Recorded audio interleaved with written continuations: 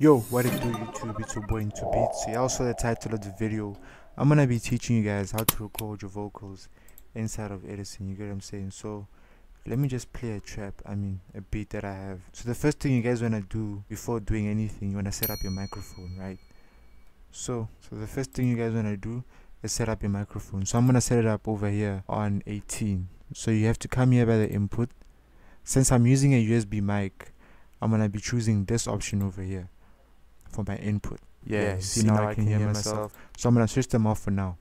So I did the input. You also need to do the output, so which will be this option over here. So once that is done, you'll see this recording button is on over here. Now you want to load up Edison, and this is where the magic starts. You get what I'm saying? So Edison always confuses me. Where are you?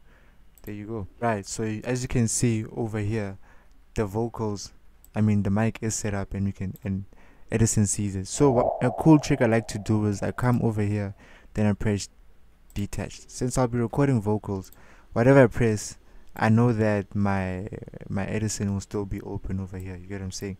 So the only downfall about using Edison is that you have to synchronize your vocals to whatever beat you're having. So I'll just give you guys an example. Let me just record a few freestyle from the top. So if you wanna hear your voice, by the way, you can put this on and then you can hear your voice, but I don't like it, it's irritating. You just switch it off like I did over here, right? So let me record. Okay,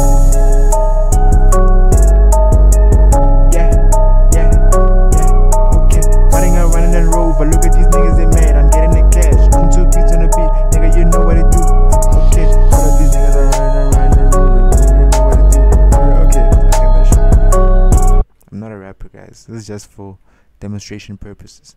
So now you have your vocals set up. If you want to listen to them, you just put this on, but it's gonna clash because the sound playing. So before you do anything, guys, you want to use the Denoiser. It's very simple, doesn't even take long. So once you're here, you just want to set this frequency scale until you see C3, then you press acquire noise profile. If you have a faster PC than I have, this should be way quicker.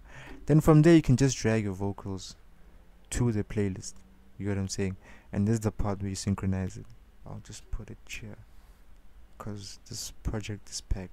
I should have actually chose a beat that has way less things on it. Right, so here are my vocals.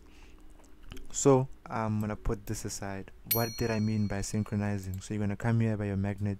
I like to do it while the magnet is on 9. So where did I start rapping? I know I started rapping somewhere around here. So let's hear it. Okay, running and rover, look at these niggas, they mad, I'm getting the cash, I'm 2 beats on the beat, nigga, you know what to do. So as you guys can hear, the vocals are very low, so you need to normalize it. Okay, running and rover, look at these niggas, they mad, I'm getting the cash, I'm 2 beats on the beat, nigga, you know what to do. Okay, all of these niggas are running and rover, nigga, you know what to do. Yeah, so that's basically the gist of it, guys. That's how you record, that's how you synchronize. And yeah, and I showed you guys a little tips and tricks that you guys can do. If you guys want to learn how to record vocals the normal way without using Edison, check out this video over here.